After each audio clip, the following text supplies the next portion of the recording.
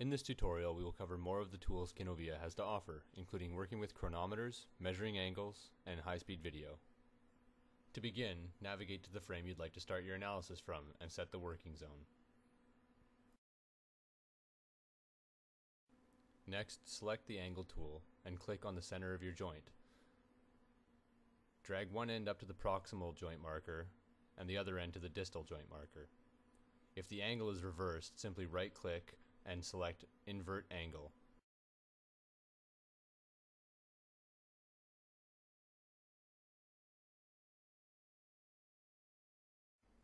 To insert a chronometer, select the stopwatch icon and click anywhere in the workspace.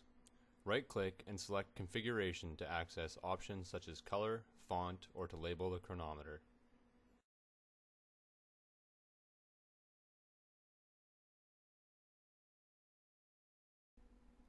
To begin recording with the chronometer, right-click and select Start Stopwatch. It will begin counting once you play your video. Pause the video at the frame where you would like to measure the change in angle. Note that the stopwatch is reading an unlikely time count for the duration of the event. This is due to the fact that the video was recorded in high speed.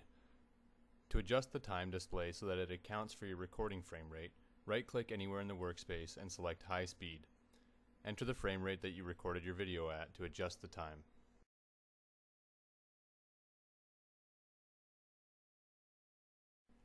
Now, select the Angle tool again and remark the joint. You will be able to use the difference in angular position along with the duration of the movement to calculate average angular velocity. Join us next time to cover some of the advanced tools Kinovea has to offer, including grids, observational reference images, multi-point tracking, and data export.